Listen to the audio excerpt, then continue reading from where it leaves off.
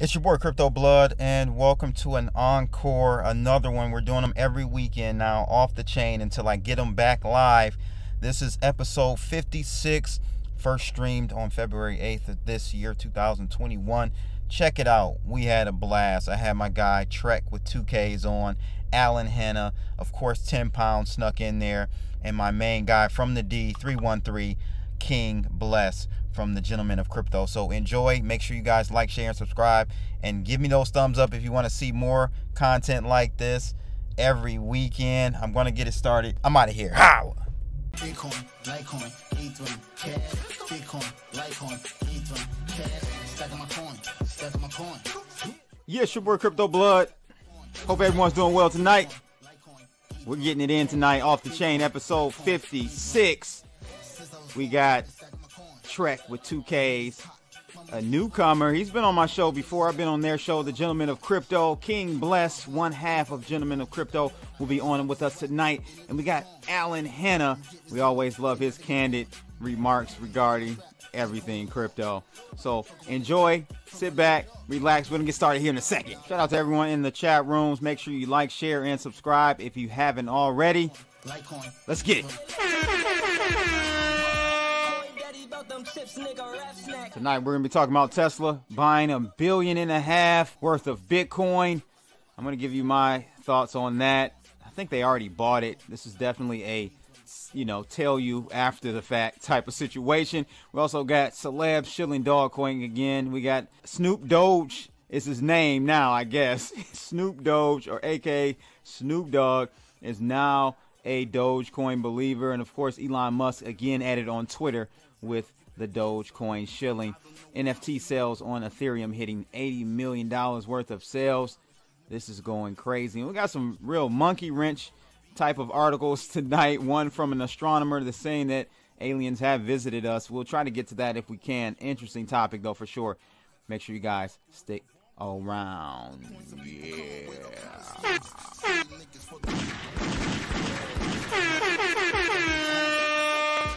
Fuck it. Do it live. I'll write it and we'll do it live. Okay. Ready? Fucking thing sucks. We'll do it live. Okay.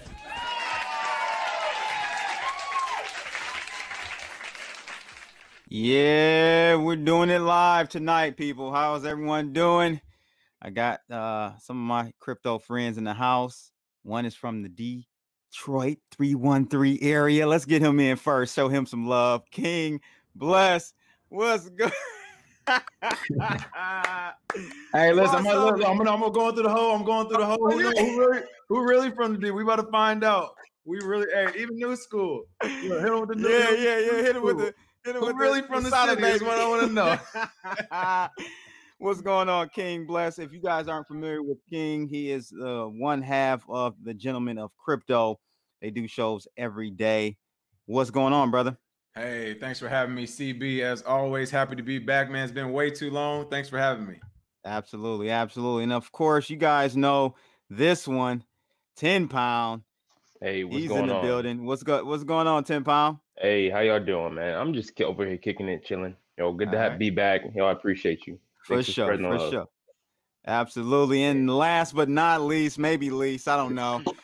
He kind of gave some EOS some love in the chat room in the Twitter DM. So we're gonna talk about that one, bro. All right. Okay. Alan Hena, what's going on, man? Hey, man, what's up? Thanks for having me back.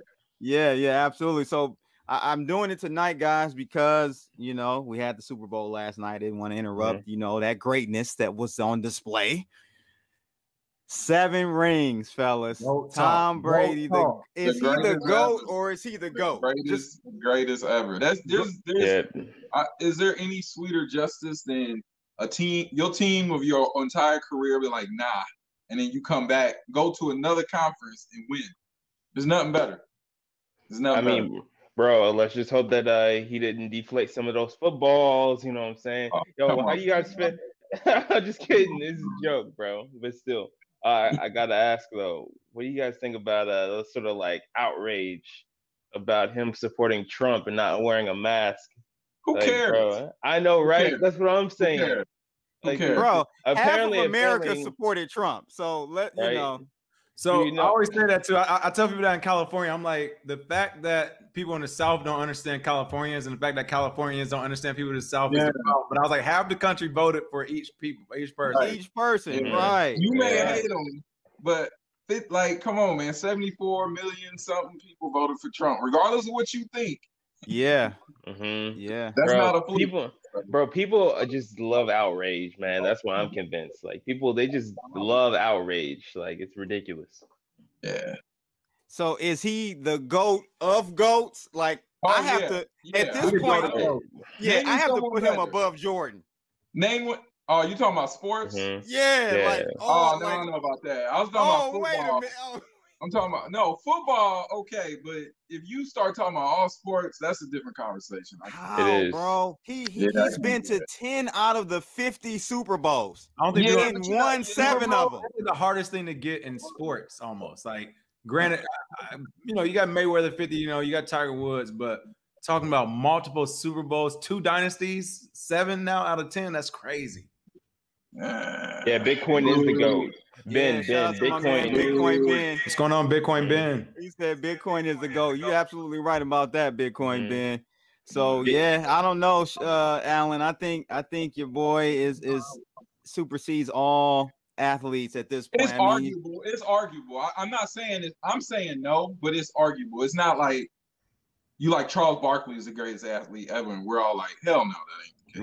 Right. Yeah. Yeah, I hear you, man. I hear you. So tonight, guys, we have a nice list of topics to talk about. Where do you guys want to start? Dogecoin, Tesla? Let's talk about Dogecoin. Dogecoin won the Super Bowl. All right, that's the way it is. Hey, man. That's like Dogecoin 8th ring. He got more rings than Tom Brady. You know what's funny to me about Dogecoin? I don't have any. I've never even owned Dogecoin, but I love the fact that it seems to be a lot driven by like network effect, people, hype, TikTok, social media. Like that's great to me. I don't really care what coin it happens on, but that's great. And people are hating on it. I'm like, man, when you get a demonstration of network effect, people that are sort of organizing and coalescing together, that's great. Bro, people are going to start buying their Teslas with Dogecoin. I'm telling you. It's serious. To me, it's a serious. People like the joke. It's a serious crypto to me. Bless, what do you think about this Dogecoin shilling and we got Snoop Dogg now? He's Snoop Doge. Is this dangerous? Is this dangerous or what? I'm going to sound like the old man in the room because when it comes to Snoop and them, I am like, that's not the way you can do crypto. Like, what are y'all doing? Like, it's not about celebrities type of deal. But just Doge, so I do think that part is dangerous. To me, when you see celebrities start Snoop Doge and all that, to me, it says top. And for Doge, we may have seen, even if it's a 48-hour, 72-hour one, we may have seen a quick little top. For me, I went ahead and trade out of it today. I've been telling people about Doge now for years as strictly more of a pump and dump coin, not necessarily a pump and dump coin. I don't want to say like that, but I've told people like Doge has a community around it. If you ever lurked on Bitcoin forum and stuff, especially before 2017, that forum was super active when it came to Doge. So my thing is they always have a community. It will always be a pump and dump involved in Doge. The last few weeks, however, really the last couple of months, I've been telling people about Doge is because as the market was gearing up for this big bull run we've been seeing, I was like, I guarantee you almost it's going to pump. I've been telling people that the last few weeks. And then after seeing it the last 2 weeks, again, I told people about last week, the pump happened. It dipped back down to 3 cents. Told people again, I'm like, it's not done. We just saw 8 cents. I think right now in the short term, we are done with Doge. I think it will run out of steam. If not right now, maybe at around 9 or 10 or 11 cents. But as I told people also, when it was at a penny and it went to 3 cents to 8 cents or whatever, and then back down, I was like, I actually do see it going to $1 because of market psychology. People are trading it based on the price of it, not knowing anything about the fundamentals or the how it's trended in the past. We actually pulled up the chart today. All it does is pump and dump throughout its history. So with that being said, is on all these exchanges, people think it's a cheap buy. I think they were going to pump it up to 10 cents, which we essentially saw at 8, 9 cents. And once it hits 10 cents, it's going to eventually hit $1. If not later this year, then next year, but it will hit $1 just off of market psychology itself. It's crazy. I see you got a smart guest on. Is that me? Oh. I agree with everything he said about Doge. Like it could easily hit $1. You know, market psychology is not just always about the fundamentals. To me, market psychology, money, and all that's all fundamentals as well. So I can see Doge hitting $1. I don't own it. I don't intend to buy it, but I can see it hitting $1 for sure. Not, you know, within 10 the next pounds, $1 on Doge. Y'all crazy, bro. Yeah, y'all crazy on that one. Dude, I don't think it's gonna hit $1, maybe 50 cents, but yo, $1, bro. What's going on? Bro, hear me out, bro. The price floor is 5 cents.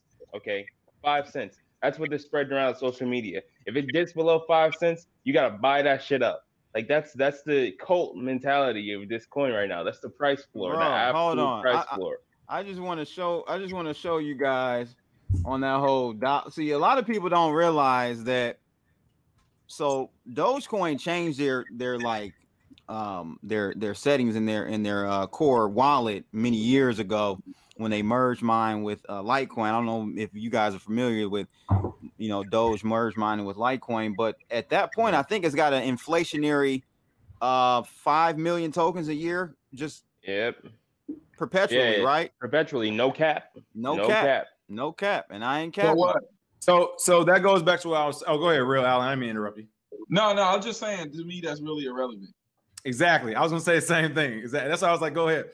My thing is, I agree with you. Like from a TA and a fundamental perspective, well, not necessarily a full fundamental, but how we usually look at crypto from fundamental perspective, Dogecoin does not fit the bill. It should not be rising in price like it is. However, it should never have gotten to 10 cents. It should not have gotten to 5 cents. And that's why I told people when these are true statements. When it started pumping and it was already, you know, when it pumped to 2 to 3 cents, I was like, if this thing, it could go to 10 because it's already at 3. I already know how market psychology is. I was like, if it goes to 10, you better believe it's going to $1. Not saying it won't take another year or so after that. Like I said, I just got out of Doge today. And I do think I might be going back into it this weekend. I think we'll see a nice dip this weekend, like you said, to maybe that 5 cent mark. And who knows, those who buy it again at the 4 to 5 cent mark might be holders for the next 6 months. But again, with the way the market is right now, as aggressive as it is, with as much Dogecoin as everywhere, video games and stuff, the TikTok thing, I think it's just such an easy buy. It doesn't make sense. We could see it keep pumping. Yep. I don't disagree. However, if we take a look at, I know you don't, you know, we're in the realm of real like over exuberance. We're just irrational with everything right now. But come on, fellas, we got a market. We got a market. We got a circulating supply of 128 billion tokens. Irrelevant. Kids don't know it. 9-year-olds don't know that. Hear me out, Turtle, dude. Parents' credit card. Yo, hear me out, bro. Turtle coin is gonna hit $1 before Dogecoin hits $1. I'll die on that. I trust your judgment. I'm gonna bookmark that too. I like not to. Yeah, we're gonna remember that one. I don't even know nothing about Turtle. I'm getting Turtle coin tonight because you said that 10 pound. Hey, bro, this is not financial advice. Turtle coin is gonna hit $1 before Dogecoin hits $1, bro. Y'all are about as bad as those XRP army cats talking about what $30. What do they call it? $100 XRP. Okay, come on, fellas. We got to keep it in the realm of just reality. 128 billion because it has to, the market has to price it correctly, and for it to get there, okay, $1 Dogecoin, but what is Bitcoin at if we got $1 Dogecoin? Okay, let me ask you this: is Dogecoin on Coinbase yet? No. All right, then there we go. You're right. I mean, bro, yeah, you got a good point though, Alan. Like, seriously, they listed XRP before they listed Dogecoin. Like, dude, look how that turned out. Come on. I mean, I'm with you, and you're right. I told people today, and this is why I exited the position today. I said if at Dogecoin at 8 cents, or as I just saw Red River Post bought Doge at 0.023. So still, he essentially, or this person entered the game late on Doge at 2 cents, sold at 8 cents, rolled into a Tesla weekly call spread holla. So great calls they just made. But as I was telling people on our show today, I was like, 8 cent Doge to me is the same as $45,000 Bitcoin. I'm taking some off the top. All right. I think, again, we will see this thing retrace. I think it still might go possibly to 10 or 11, but we'll see it retrace soon. And then that's why I might consider going back into it. But again, this stuff doesn't make sense. I agree with all of you, but it shouldn't have hit 8 cents. That's my thing. Like, it shouldn't even been there. So yeah, I get what you're saying. But I would say, King, at what's it at now, right? $10 billion market cap. That is the don't make sense part. Like, we're there. We've arrived. What did it replace today too? It replaced B Cash, right? B Cash is officially out. We were smoking on that B Cash pack today. They are no smoke on the B Cash. I've been loading up on B Cash. You know why? Because it hasn't pumped yet. So I'm not giving financial advice. I've been loading for the last month. It's been in the $400 range. Bitcoin Cash is going to be that next one that everyone. It's so much money running around. Okay, so why not Bitcoin Cash, Alan, but Dogecoin? I'm confused. Because I'll tell you why. Network effect, right? All the things we already listed: TikTok, social media, celebrities. No one's got that going for Bitcoin Cash right now. Listen, I chose the Bitcoin Cash side of the debate when they were doing Bitcoin and Bitcoin Cash and the block size and all that stuff. I was all about Bitcoin Cash. But all I've seen since then, since I entered the space, is a bunch of nothing, a bunch of nonsense from Bitcoin Cash. They haven't added smart contracts. They barely added tokens. It's like, no, there's no community like that behind it. That means that's why Doge passed it. Litecoin's next. Litecoin even in the top 10. I don't know. It's trash. King. Throwing shots at him. What's your thought? With him. For me, B Cash, I don't understand. I am with you, Crypto Blood, from a trading perspective. Just purely trading, just the name, right? If it ain't pumped yet, it's game time. It's game time tonight too, because you are correct about that. The chance of it not pumping at all, 10 or 15%, 10x, no, 10x. Oh, listen. Hell no, that ain't happening. I didn't sign up for that, Alan. I did not sign up for that. 10x, Al. Listen. I'm gonna tell you. Listen. No way. When Bitcoin was at 20,000 back in 2017, guess where Bitcoin Cash was? I remember that hype, man. I remember all of it. I remember Bitcoin Cash was at $3,800. I remember that. I remember. But my point is that, like, the last 3 years, Bitcoin Cash has developed like nothing. Yeah. Nothing. Yeah. I agree. This is not a fundamental. This is not a fundamental play, just like Dogecoin isn't. This is Dogecoin. Yeah, but see, you're ignoring you're ignoring network effect. You're ignoring social media, celebrities. It's completely different for Doge. I don't see anybody pumping Bitcoin Cash. So you can't just say it's like Doge, because Doge has some sort of a digital community behind it. It's completely different. John Hill says, my man Default says, Bitcoin Cash 5K by December. Keep praying on that one. I would say keep praying too. I am going to shout out your commenter, Fast Nickel MB. Don't tell anybody. That's one I haven't mentioned recently, but I've been watching it too. I have been watching DigiByte. It's back in the mix. I don't think it's a real project, to be real. I don't think it's going to last. But they're good for a pump, and I think last time I checked, they were a couple. At least they're a real project. DigiByte is a real project, so I knew they were good for a pump. All right, weren't they in the top 10 a few years ago too? Look, I don't got time to keep up with the old coins. No.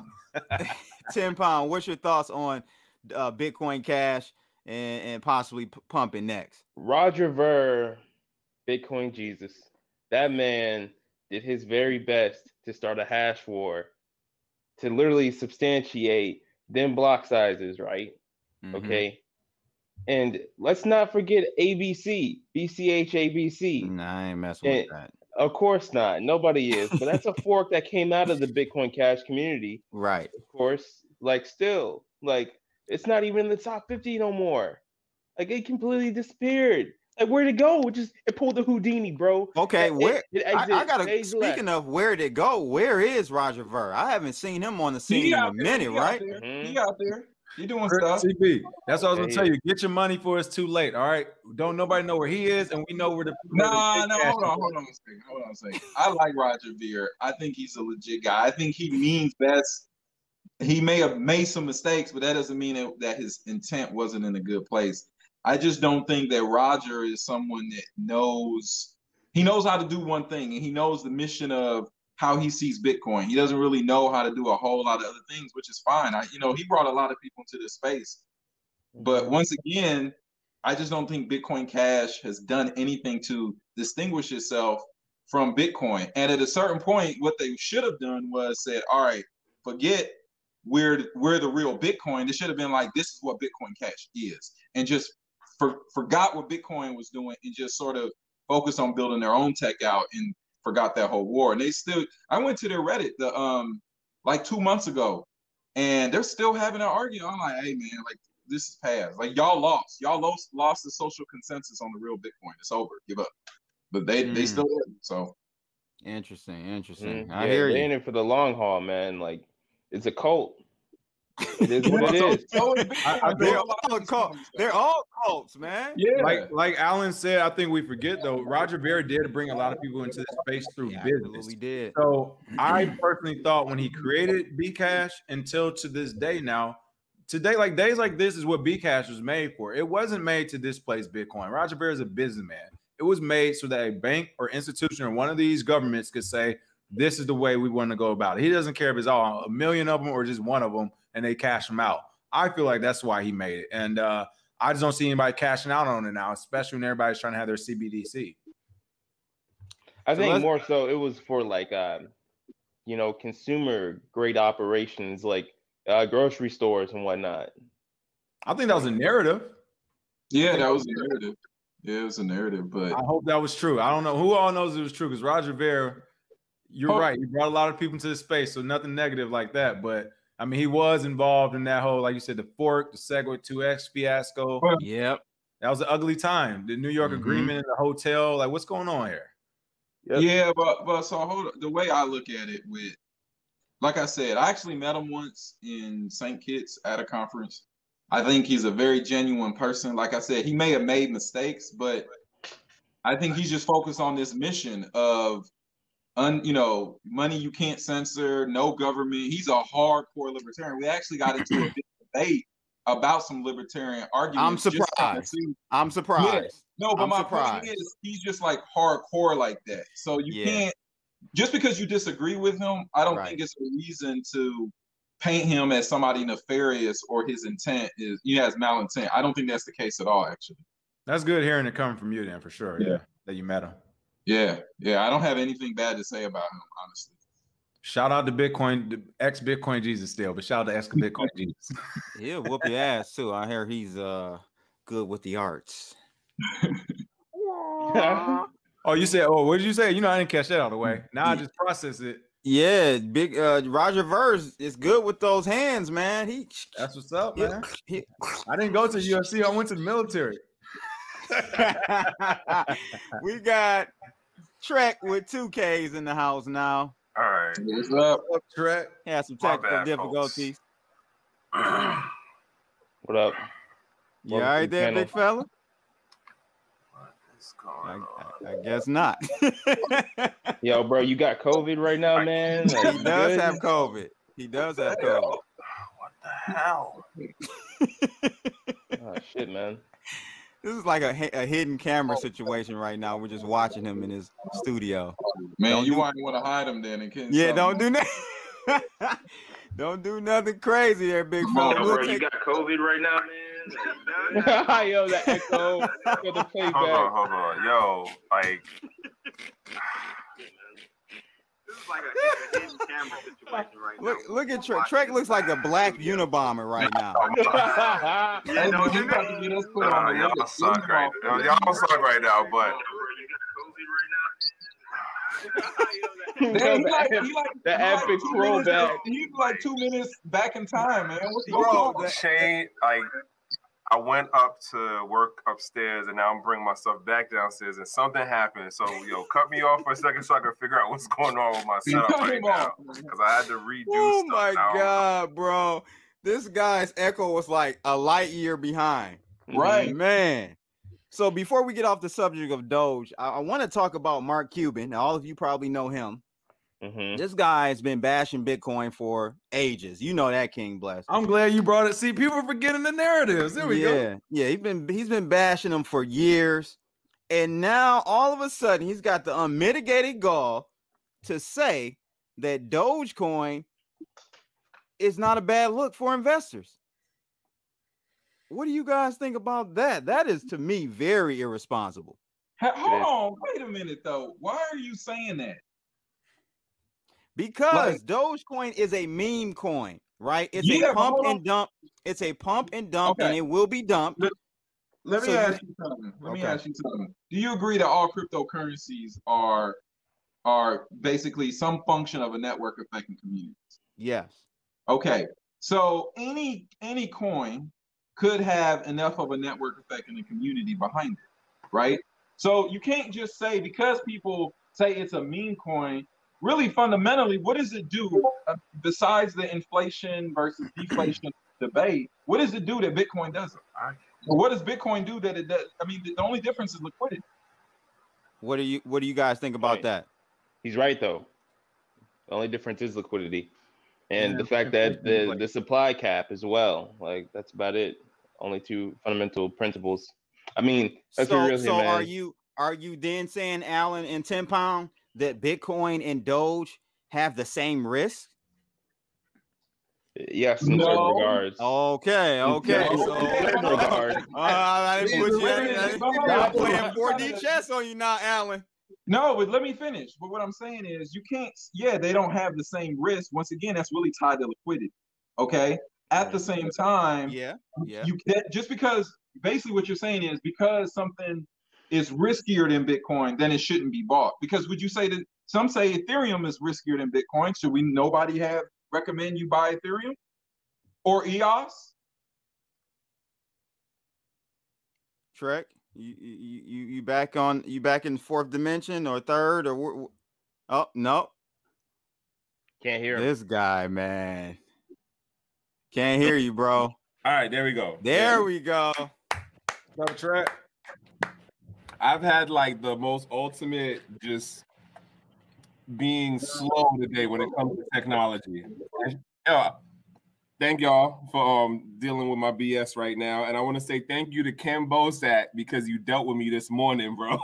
I was frustrating the hell out of him. But I'll tell y'all about that later. You were on his stream earlier? No, we were doing a one-on-one about some stuff. Okay. So shout out to Ken Bozak. I'll be on his channel tomorrow. Check that out. Yeah. All right. Now, let's get back to these shots. I'm hearing a lot of folks. I'm hearing laughing. I'm seeing people joke. I'm hearing shots being taken to different coins. You know, I'm not a price person, but I will jump in on some taking shots. We talking about Doge right now, brother. What are your thoughts? Now we got Mark Cuban.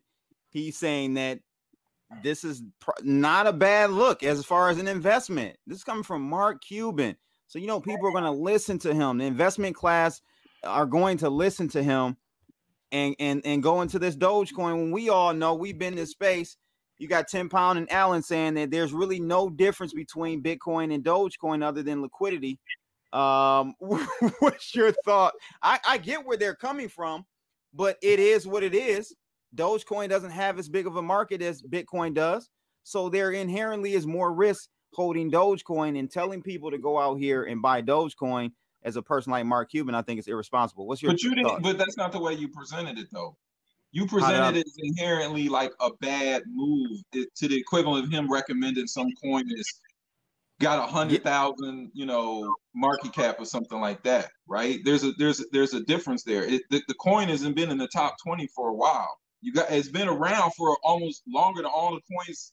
It's the third. It's not the third oldest coin, but yeah, it's been. It's the second. It's the second script coin aside from Litecoin. Yeah, but you presented like he was doing something like bad. I think it to me it shows that that's the top and possibly top in Doge markets. To me, when you have people like Mark Cuban, you got Snoop Dogg, you got this guy Elon Musk is just. I don't know how he doesn't go to jail. But the way he shills stuff on Twitter. Mark Cuban is trying to troll like Elon is. Bottom line. That's how I look at it. Elon is just really good at doing it because he's seen as like the outskirts or like the unpopular. Not he's popular, yes, but he's seen as the personality who doesn't necessarily follow all the rules. He does his own things. So he can get away with saying and doing certain things in his traditional VC world space, the tech space, the space economy thing. He can mess around over here in this crypto thing. Here comes Mark Cuban, the guy who is known as the VC person, and he's connected to the sports stuff. And he's just jumping in trying to run on Elon's coattails, in my little 2 cents. Why? Because they see the reaction Elon is getting.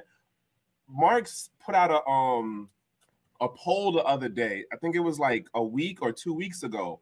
And I took it as you're trying to figure out how to understand how this new retail level mentality is running, because it's not meeting any of the traditional metrics of how you measure, like, well, where are people putting their attention or their money in? And I think that's what he's trying to figure out. But whoever he's talking to, he don't got the same people as Elon, or like he just not an Elon. Like, and I'm not saying that makes him better, because I'm not really a fan of what Elon is doing either. But that's how I look at that situation. He's trying to get on that wave that Elon's riding. What are your thoughts about well, before we jump onto Elon, because that's a whole nother subject, I just want to highlight this quote from Mr. Cuban. He says, Doge gives you a better chance of winning than a lottery ticket, all while teaching the economics of supply and demand and introducing people to crypto assets. What are your thoughts? I mean, I agree with him wholeheartedly. It's a valid comment. Mm-hmm. Is it a valid comment? It is. Okay. It's a valid comment, but you're having this come from someone who is in traditional finance. We could talk all we want about like what charts and stuff look like, but at the end of the day, like, we've been around long enough to know the community and how they move doesn't follow traditional metrics and finance and stuff. So like, to be like, I'm not saying no, you won't learn some lessons about how economics and supply work, but this isn't that traditional stuff. It's like you trying to tell somebody how to build a house, but you telling them like, hey, you can learn how to do it by like looking at how to put a bike together. Like, you learn how to build something, but it's not the same equivalent stuff. Just because of how this community is, like, and Dogecoin in particular.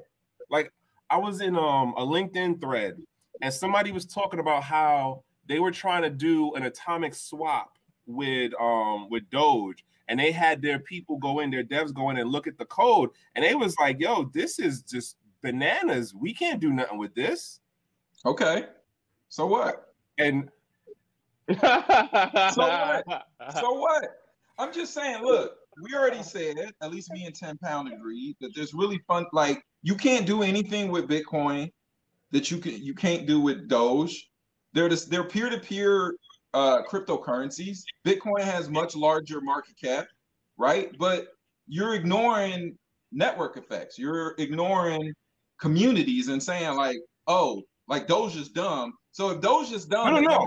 I'm not saying Doge is dumb. I'm not saying Doge is dumb. What I'm saying is the people who are commenting on this don't know about it, and they aren't acknowledging how the community works to affect the price stuff. That's what I'm saying. Now, that's a good point. I think they're very well aware. I think Elon Musk, Mark Cuban, I think all these guys, they're not dumb. They know what they're doing. Okay. At the same time, you can't also pretend that communities and the way we socialize and interact is the same as it was 5-10 years ago. It's different. So we could be in the middle of something. This could be part of transition. I'm not saying Doge is now about to go to #1, but we got to get out of this habit of just striking down something because it doesn't fit the narrative that we necessarily bought into initially. Until someone shows me what's so bad about Doge, I'm not going to say it's a bad project or a bad coin. If a lot of people like it, so what? It's not so much what's bad with Doge, it's what's good with it. What's so good about Doge? in my opinion, is what how I'm looking at it. Like, I don't see any. There's no marginal benefit. There's no competitive advantage for Doge to be where it is, other than celebrities pumping it. Like, if Wall Street Bets never pumped Doge, if Elon Musk over the last 3-4 years never pumped Doge, Doge will be where it was at a sub 20 ranking on the coin market. I'm sorry. Hey, so that is literally all the value. You don't think TikTok is part of that? Hell yeah, entertainment value. It's the entertainment value ultimately. Like, yep, yeah. But that always has value. People, but that never stick. But those types of things, fellas, in my opinion, never stick. So if the value of a coin is solely from entertainment and celebrities pumping it, those cycles are short-lived, and there's no fundamental underpinning to have that coin be at top 10 in the coin market rating. I'm sorry, you're going to have other coins that's going to eclipse that with actual utility and value. And to me, I just think it's irresponsible for a Mark Cuban to do something like that. CB, can I jump in real quick? So in regards to answering this specific question about Mark Cuban saying what he said, if you can bring that quote up just so I can kind of remember it. Let's see, what is it at? Up a little bit more, I believe you had it. Oh, you're saying this actual part? So, yeah, it gives you a better chance to win a lottery ticket, all while teaching economics and supply and demand, introducing people to crypto assets. All right, I'm with Alan as far as like the statement in and of itself, or I think 10 pounds. The statement in of itself, there's nothing wrong with that statement. But the problem of it is a few things. First of all, the timing of it. You, like CNBC, are giving this great news about Dogecoin at $3.30 when it's run 700% in a month. Right. Come on, man. Like, from that point of view, especially being a celebrity, I'm in crypto too. These people are going to get slaughtered. Whether it's a doubling from here, then down, because if they bought today, they're not going to sell when it doubles. They're going to hold thinking it's going to go to $1. So they're going to lose all. You could say that for anything. You could say that for any coin. What you could say that for Litecoin. You could say that for Ethereum. You could say that for Bitcoin. Not as much. You can, but not as much, Alan, in my opinion, because there are fundamental underpinnings with a Litecoin. You know, they're doing the Mimble-Wimble. They're doing other things other than just being Litecoin. No, they're not. No, they're not. Go ahead. No, I was going to say, so the other thing with Doge is that, I mean, Doge is truly, the statement in the crypto market, you make 80% of your money 20% of the time. So that's the other thing. He's saying that, hey, you have a better chance of doing well with Doge than winning a lottery ticket. This is true. That's not. You don't think that's true? I don't think it's true. I think I just think that was a irresponsible statement in general, because for one, this is only the second, I would say third time, and two have happened really in the last 12 months where Doge has aggressively pumped. All right. I mean, if you go back and look at the charts, there is nonstop pump and dumps throughout this timeline. But for the most part, it's just dead, pump and dump, dead, pump and dump, dead. Now, the social network and the networking effect is what's increasing the price for sure. And this is what I think Crypto Blood's saying. He's like, but they're not actually, what are they working on? Who are they partnering with? Where are these projects? Whereas you do have a Litecoin or a Bitcoin or Ethereum actually digging in and working with partners. I see Doge only going up in price as long as this network effect continues. Now, that may be enough, to be fair, because no one asked for it to be put on Call of Duty, but Call of Duty put it on there, right? No one's asking for Doge to be on these things, but the network effect is taking care of that. So if the network effect continues the way it is, then yeah, maybe it won't matter. It's just like trading marbles. If you take my marbles, they're worth something. It won't matter. But if that, I have to say, man, they partnered up with Pornhub. That is not necessarily partner, but you're right. Pornhub officially accepted Doge first, but now they're accepting all cryptos too. So again, it gets back in that breadbasket of cryptocurrencies. But again, I've always been a Doge fan because I'm like, hey, if one of the persons uses it, it does work, the network works. Again, I just think the irresponsible part is the timing of it. And then also, once you look at the charts, other than the network effect, I don't think there's much going for it. But that might be enough. That might be all you need, right? So you can use Doge to watch porn doggy style. Exactly. There you go. Okay. So let me say one thing. I'm on bitinfocharts.com. Doge, Litecoin, and Bitcoin Cash. Yeah. When I'm looking at unique addresses, they're all pretty close to each other. Okay. they're all pretty close to each other. So this is the kind of stuff I look at. Sure. I'm looking at unique addresses, and I'm seeing that it looks like actually Doge has more addresses than what's orange on here. Orange must be Bitcoin Cash. I'm just saying, like, and you were just on here pumping Bitcoin Cash, CB. So listen, I'm pumping. Listen, I'm pumping Bitcoin Cash because it's not up 700% in a month. Okay, I'm a trader. I'm not gonna buy the top. Why is that not irresponsible? Because there's more room for it to go up. For you to go out there and say Bitcoin, go buy Doge when it's up 700, 800% in 1 month. Yeah, like I said, it could go up it could double from here. But your risk to reward is out of whack, bro. How high did XRP get in the last bull market?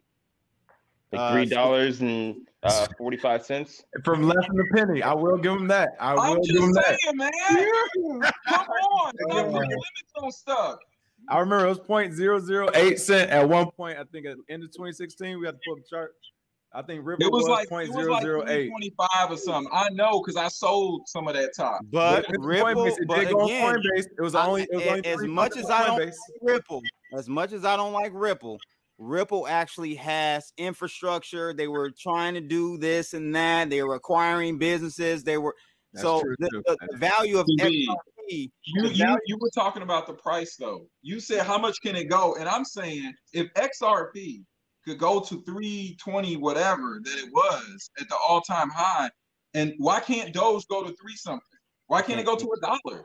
Because then the market cap be bigger than Bitcoin. But XRP got to number 2 at one point. It was actually ahead of Ethereum at one point. It did for a quick minute. Fair with Ripple, like CB did say, I had to piggyback on that. That is important. I mean, they literally had banks buying in at the time. They had institutions buying in. They had a lot of buy-in on it. Whereas right now, it could be possible, but we're hoping Doge does whatever it does based off a network effect, more or less. Whereas like this wasn't a network effect. This was Ripple, like, yo, bank up or whatever. I need you to put this money into our project, and they were actually doing it for whatever reason. I still don't know.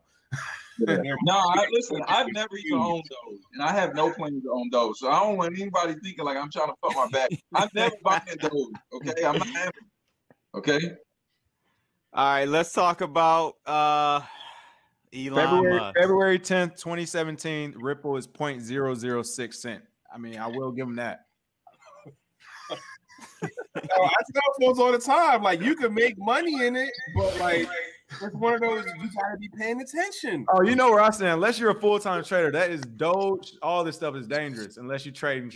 It's dangerous. It is dangerous. And like I said, for celebrities to be out there, it's kind of letting me know possible top. That's all I'm saying.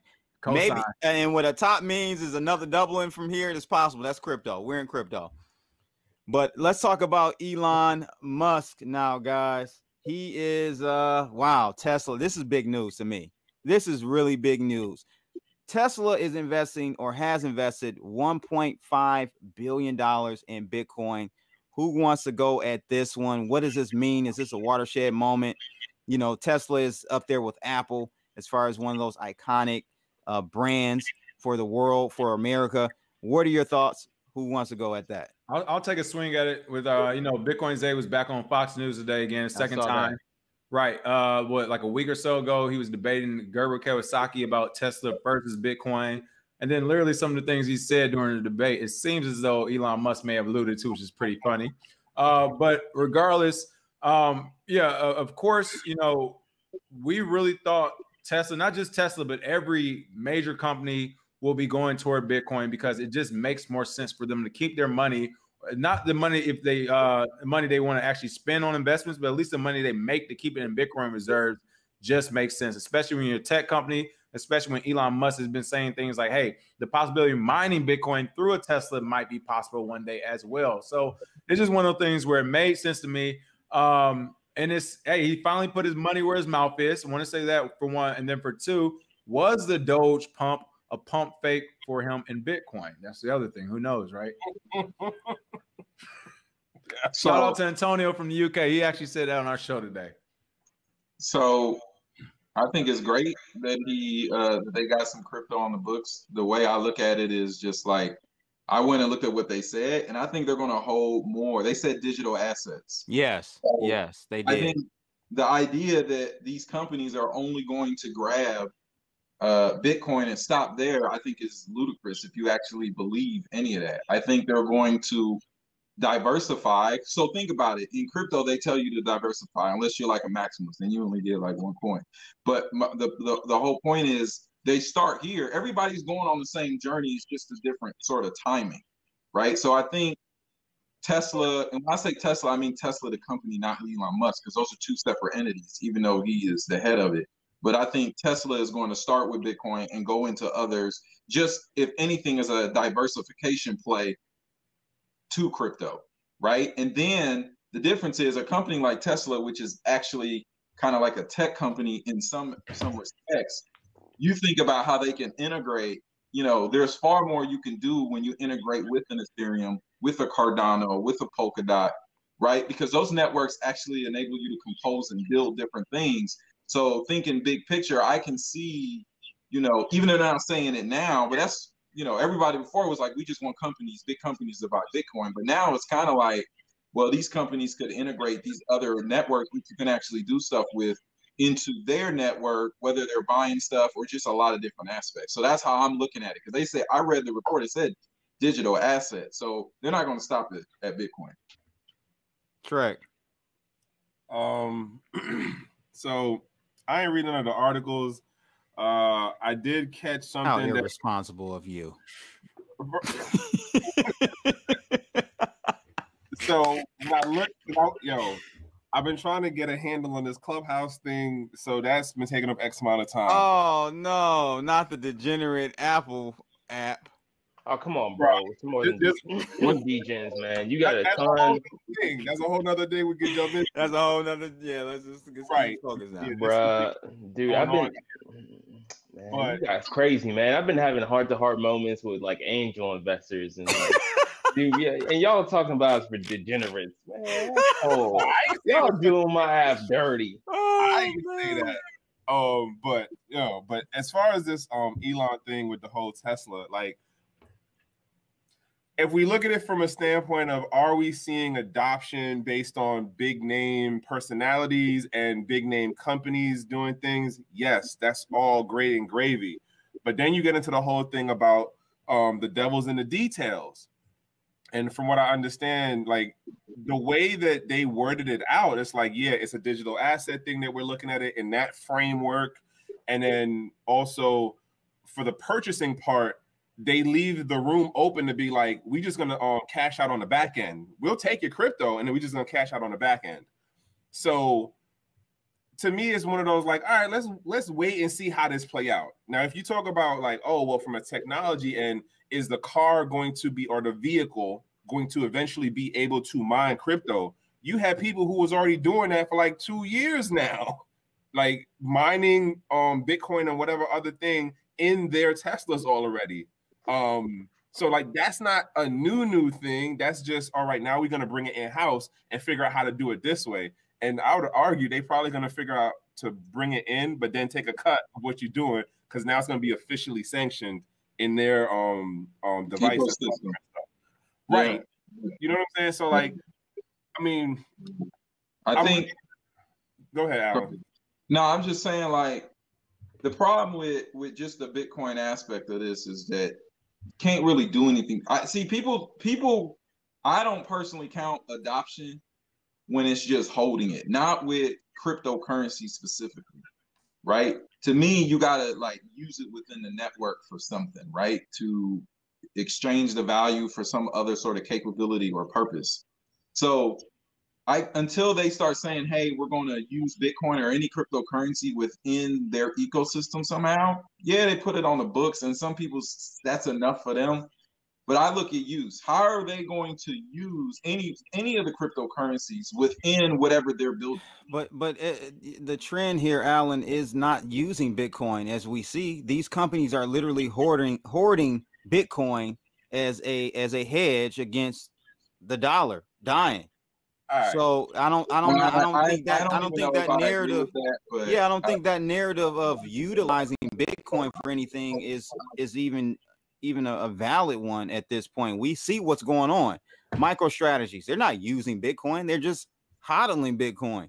I mean, that's fine. I just don't think that's the long-term arc that's going to play out this way. I think if we just everyone just held their dollars and didn't ever use them. That's not really economic activities. In fact, when people don't spend their money, when people don't, what do they cry about? Oh, the GDP, there's no, money dollars velocity. in circulation is down. Money velocity. The money velocity is down. All this stuff. But again, you're conflating Bitcoin as cash or as a currency, and it's not. It's not a currency. But it is a cryptocurrency. It's not a currency. Well, hold on. Let me just say currency. Yes, bro. Let me just say this one thing. Crypto is money and currency together. We don't need to separate them anymore, right? That's what the technology enables, is that your money and your currency are now bound together. I agree. But which one is you? If you had a scale, right, Alan? How percentage wise, how much of the market is actually using Bitcoin as a commodity and using Bitcoin as a currency? 80-20, 80% using it as a commodity, 20%. I'd say 90%, 90%. 90% as a commodity. As a commodity. Like what though? Yeah. What kind of commodity? Describe as it. As a gold, as like a gold, as a precious metal, as a digital precious metal. Yeah, as an asset to be held on the balance sheets. Yeah. Okay. I mean, Trekk, chime in. Yeah, go ahead, man. Bro, this has always been my issue with you for like how long, bro? Because you always marginalize the people who are spending it as a currency and say, well, no, this is what the X amount of the people who have access, who have it, are doing. So we got to say it's this thing. I'm always at a loss on that argument because it's like, wait a minute, what happened to the technology that allows you to use it in various ways? Now, because the rich people are over here using it in a particular way. And what I don't like about what Mark Saylor, Elon, and all the rest of the big name folks is doing is the way that they're moving. And then if you listen to how they talk, no one's talking about like, and I get it, like this new wave coming in don't care about privacy. They don't care about the OG principle stuff. But there's an expansion and a changing of the narrative of what I'm gonna just keep it on Bitcoin, of what Bitcoin was ideally supposed to work as. And it's crazy to watch this in real time. And then I'm sitting in these different rooms and I'm talking with folks like y'all. And Alan, you know what I'm talking about on Clubhouse. And it's just like, yo, like, bruh. The last time I heard somebody talk about the white paper is crazy. And if you like listen to even how the mainstream is doing it right now, when they talk about Bitcoin, it's whole Bitcoin. It's never incremental, fractional Bitcoin. This is what annoys me about when people go with, hey, people are using it as a hedge against the dollar. They're using it as a store of value because it minimalizes and then just totally sideswipes the other ways that you can use it. Just because these rich people up here who are in a whole different operation, exactly, from an everyday person like me, don't mean we supposed to be using it the same way. And it frustrates the hell out of me that everyone wants to make these comparisons. King, what's your thoughts on that? Yo, is Bitcoin well, we know it can be used for both. We all know that. That's common sense. But what is it being used as right now by the majority of the people? Yeah, right now the majority is definitely just holding on to it. And I think we'll continue to see that. I don't think there's nothing wrong with that in the short term. We're getting confused. We're getting our years confused. You got to remember, this is price discovery of what could possibly be a global, whether it's a global currency or a global store of value or both. It's a global thing. So while price discovery, this is why it's so volatile. It's not like this is, I don't think we're going to solve this. We're going to answer this in the short term. And it may be different to each person. Like I said, some billionaires might just want a store of value. Some people might want to use it. But regardless, I think we'll continue on this volatility until maybe another 5, 10, 15, 20 years, right? Until other countries and everybody really accepts it and cements it into a global currency or a global store of value, whatever it decides to be. I think we're still discovering that. I mean, it's people today who still don't know what Bitcoin is, so we can't even call it anything. A lot of people. Way. Okay, a lot of people. See, here's the thing. I'm a contrarian. All right. I think it's a reserve currency for an asset class, right? I think it's literally like being utilized against all these different other assets. And yeah, that's exactly that. Like people are trading against the Satoshi. I trade against the Satoshi. I don't trade against the dollar. So yeah, it's the way it is. So everybody say don't spend it now. So when do you spend it? So this is my thing. You know, King Bless just said it. It's price discovery. We gotta wait. All this feeds into the same narrative that Trekk is talking about. Don't use it. I never said use it. I said some people use it, some people aren't. I mean, I'm not saying that, but I am saying as far as what it is, like the price itself. Because look, if it's worth $1 million, then it's an investment, no matter how you look at it. But if it's not worth $1 million, then hey, you can spend it for some people. Right, but the point I'm making is that everyone is just like, when you talk about why don't you use it, why don't you spend it for whatever it is within the Bitcoin network, why don't you do that? Not now. So then my follow-up is, well, if not now, when? And I never get a real answer to that. So the way I look at crypto is that you gotta have some, not everybody gotta spend it, right? Because not everybody spends their money with dollars, right? But a culture, a community culture of spending and utilizing a coin, right? For instance, with Ethereum, EOS, you got to have EOS, Ethereum, Cardano, whatever, as they build out, you got to have that coin to do things within that network. And that network is going to continue to deliver economic activity, economic products, capabilities, services. And the culture of spending within that is going to be very massive to build out a continued network effect and community growth. So that sort of feeds upon itself. Just holding only is going to get you so far. So I just don't know how people get away with that. And, you know, like Trekk said, Mark Cuban and Elon Musk and Saylor and all these guys, they don't have the same problems or considerations that the 98%, 99% of people have. Right? Their problem is the devaluing dollar and a complete, like, your wages are being stolen with your time. And I know that affects those guys at the top, but not in the same way. So I don't think that when you sit on like these clubhouse forums and you got people talking about, I'll just hodl and just hold Bitcoin and just wait.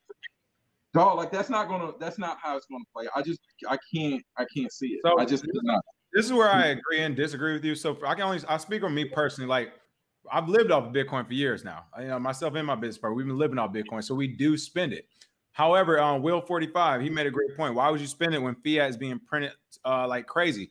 That's the thing where people are using it as a hedge of the inflation and as a store of value. And that's why it's important I mentioned price discovery, because right now, if you are spending Bitcoin when the majority of the world doesn't know about it, and it's supposed to be either a global currency or a global store of value, regardless of how you look at it, it will go up in price because of scarcity. So that's just, I mean, that just is what it is. As long as people believe in it, it has its own Bitcoin network effect, the Bitcoin, whatever that. So if that's the case, then if it's going to go up in value, for me personally, I have spent it. I do spend it, but we used to give it away every day free on our show. We used to give it away. But it's like right now, as this is happening, it's just not in a rush to do it, especially as they continue. Like right now, they're talking about giving what Biden said, you might give every family with a kid under $3,600 and everybody else $3,000 with kids over the age of 6. Like, I am not going to spend it right now because, to me, it's just plain and blue. It will go up in value. But what did you say? You said you spend it, and you like. I'm not saying spend all of it. All I'm saying is use it like anything else. You said you've been running your business for years, but you're doing what you're supposed to be doing. I'm talking about everybody. I disagree with it too, but see, we did it because we're in so put it like this. If I had other means of income that were more than that, I would never spend it. I won't say never, I will wait. Because right now, again, I knew 3 or 4 years ago spending in Bitcoin when I needed to keep the lights on was a bad move, but I still had to do it. Doesn't mean I wanted to, but I knew it was a bad move because I'm like 3 years ago, less people knew about it. So it's only eventual that the price discovery will continue to have. That's why I just keep mentioning price discovery. So I get what you're saying. Like in terms of dollars, for me, it's like, yeah, I spend some of my dollars. I save some of my dollars for a rainy day. I invest some of my dollars, right? I put them to work. So I get what you're saying with Bitcoin, but my thing is that since it's just so early in price discovery and so many people still don't know about it, I think you're putting yourself at a big risk from an economist point of view, because you'll be losing money that you could essentially have had if you start spending it early. But I do agree with you. It's like, if everyone's in their right mind, like, well, we never will spend it. I mean, how does that work for the gold or silver market, right? I don't know. Yeah, I mean, Fast Nickel makes a good point here. He says, hodl if you, I hodl, but if you hodl any coin, you must have an in-game plan of when to spend it. Yep. And that's right, man. I mean, he's hit it right on the head. I mean, that's with any asset, though. That's with gold. That's with silver. You have an in-game of scaling out of that position at some point. Maybe not all of it, but some of it. The money isn't. You're right. The money isn't real until you spend it, blood. Like, yeah, it's not realized. Yeah, it's not real until you realize it. For sure. And I think if you just force people to just accept this HODL narrative, the more and more that Bitcoin's network effect grows, you actually potentially lose some people because they're like, oh, I held it when I should have sold it, because they get upset, you know, or, you know, everyone says, instead of saying, hey, listen, you guys are traders, right? When you get into a good position, you let it run. And if you say you double your money, you might take out your entry, right? And move it into another asset, right? Let's just say you had, you know, 50,000 and it ran up to 150, right? You might take out your 50 to get the amount you enter with, and take that 50 and buy another asset, right? But they'll tell you just hold it forever. Like, that's just, to me, that's just disingenuous, right? Especially when all you can really do on Bitcoin is just hold. That's my other problem. There's really nothing tied to the Bitcoin network directly that you can just park that money into. Whereas with other networks, you can potentially do that. That is where stable coins are coming in at. But one thing I will agree with you on, essentially, is that you're right. If I would say people don't spend Bitcoin, then the network effect, we might see that decrease in things. And that's the whole crazy thing with that fake crypto commercial that they had Elon Musk talking about. He said, wouldn't it be ironic if Doge became the future of crypto? That is how something crazy like that, I think, could happen. Even when technically and fundamentally it makes no sense when you're talking about 10-year-olds or people every day. I mean, see, all you on this panel know people ask you about cryptocurrency in regards to price before they ask you about the project. More like 9 times. For sure. So absolutely. When it's things like that, I am with them. Is like, if you aren't spending Bitcoin using it, and it is just old man's gold asset, that might be a scary thing we could see. Whereas the opposite, where it's like, fine, no one talks about it, no one spends it. What about the new thing that everybody has at every point of sale device or every store? Far-fetched, I'm not possible. Yeah, I'm not saying that big Dogecoin is going to zero, not at all. I just think you're having yet another pump and dump cycle. We've seen so many in the past. Like that, I mean, it is what it is. We've seen it go up, spike up, and then go right back, reverse to the mean. And that mean will get gradually higher over time, I think. But just be careful is what I'm saying. Let's get back to the Tesla thing, though. One thing I want to highlight in this article is about, you know, their positioning on why they're doing this. They said that we're investing an aggregate of 1.5 billion into Bitcoin under this policy, and may acquire and hold digital assets from time to time or long term. Moreover, we expect to begin accepting Bitcoin as a form of payment for our products in the near future, subject to applicable laws, and initially on a limited basis, which we may or may not liquidate upon receipt. So yeah, this is the new wave. I mean, it fits right in with the Tesla culture, right? Like cryptos, Tesla, Apple, that whole culture. I mean, I think this is really going to catapult Bitcoin over 100,000. This right here, Tesla by itself will do that. Hey, Blood, I agree with you there. I was talking with this gentleman who is an investor. He really cool guy. He was talking to me about how he is in direct communication with Tim Cook, and Tim Cook wants to implement blockchain services with Apple Health, and he was literally seeking his advice on how we should move in the space and whatnot. So like, Apple is eyeing this asset class, and they want to implement like services on top of like these networks. So I just want to make one last point about Bitcoin and it being money or being currency or it being an asset.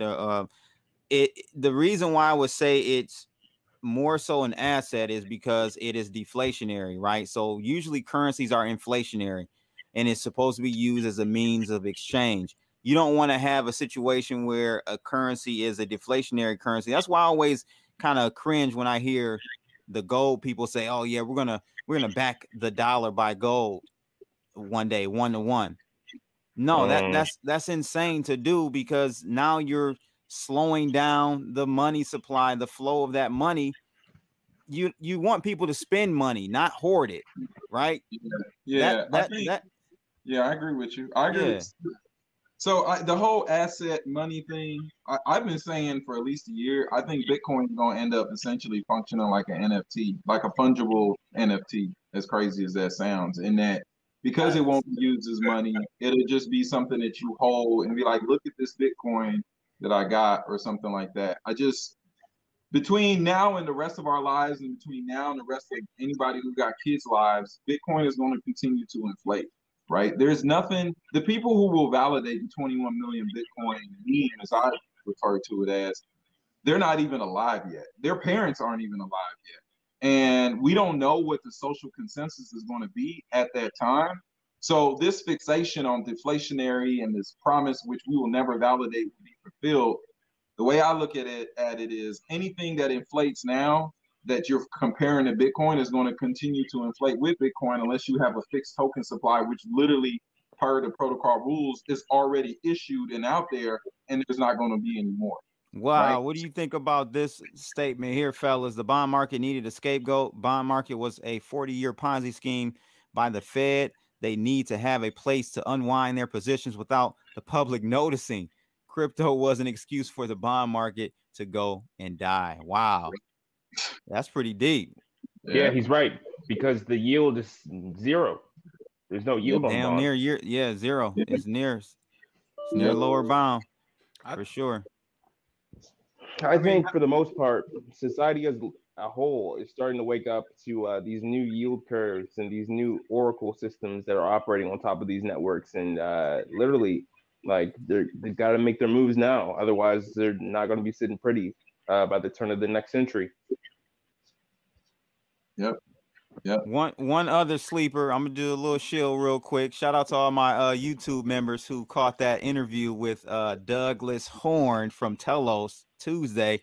That coin was at 4 cents. It is now at 13 cents. And there you go. I mean, fundamentally, I don't know anything about. Okay, so Telos is another EOS.io blockchain, but they're doing their gut. Look at this guy. Look at this guy. Look at this. Hey. So now the Larimer left. They all no. Telos been around.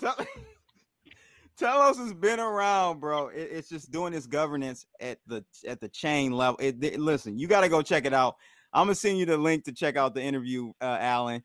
You're gonna learn a lot from what Telos is doing. Hey, listen, bro. I look at everything, man. I know. That's what I'm gonna send it to you. I actually go and touch and use and try to do different stuff, man. Because Telos is better than EOS, to be honest with you, because of the way you can onboard. It's almost like Wax, where you don't have that barrier of entry like you do with EOS. You gotta, with EOS, people like I gotta buy tokens to buy and create an account. So they eliminated that part. It's a lot of good things, but shout out to all those who did get up on that Telos. It is got a low market cap. See, that's what I'm saying. When you're looking at tokens, look at the ones that have low market caps and a lot of traction as far as activity on the blockchain. That's what I look at as far as my recipe for success. So, I got nothing, bro.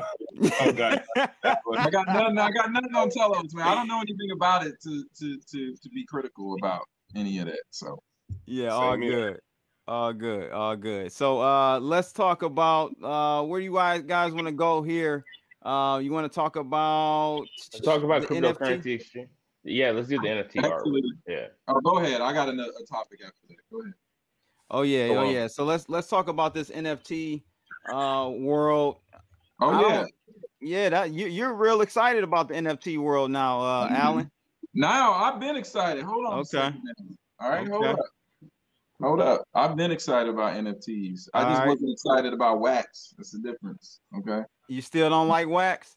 I haven't used it yet, so I have no opinion, but it's tied to EOS and all that, so I haven't gotten into it yet. Okay. Yo.